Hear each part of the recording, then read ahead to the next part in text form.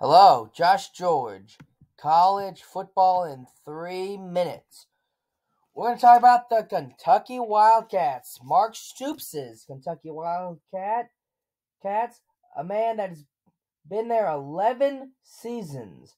He's 73 and 65 in Lexington, Kentucky. He's got good coordinators as well. Bush Hammond will be the OC, and Brad White will be the DC.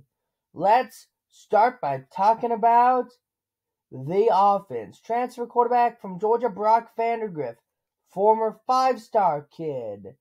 And he'll have some good wide receivers. I think their best wide receiver is Dane Key.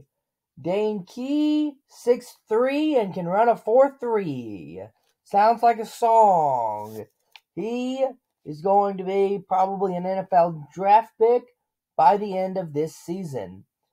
He is probably going to be projected for the, top 3, top 5 rounds. Fast, tall, can catch the ball, runs really good slant routes. Really what this offense is going to try to use in the pass game. As they had trouble throwing the ball downfield last season, they had the 125th pass game in the nation.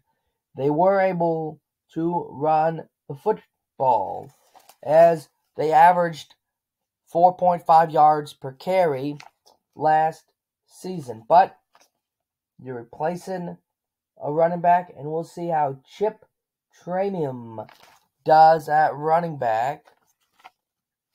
So that's the offense. The defense, man, Mark Stoops has always had good defense.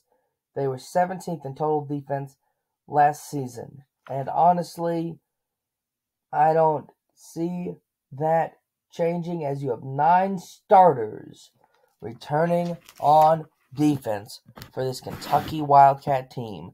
One of the teams that's going to really lean on defense this year in the SEC. And I know that there's a couple of them this year. Now let's get into that schedule. Look, Southern Miss should be a win. South Carolina, Georgia, tough ones. You should beat Ohio. Going to Ole Miss this year is going to be tough. You get Vanderbilt, you go to Florida. That's going to be a tough one. It's always a tough one if you're a Kentucky fan. You get to host Auburn. You have to go to Tennessee. And then Murray State. I think when the dust settles, these Kentucky Wildcats will be 7-5 and 4-4 in conference play. I have them beating Southern Miss, South Carolina, Ohio, Vanderbilt, Florida, Auburn, and Murray State.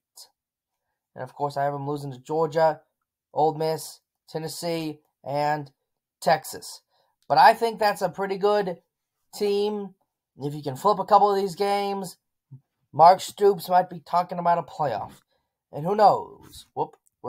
Next week, or next time, we'll talk about the Gators. But for now, this was the Kentucky Wild.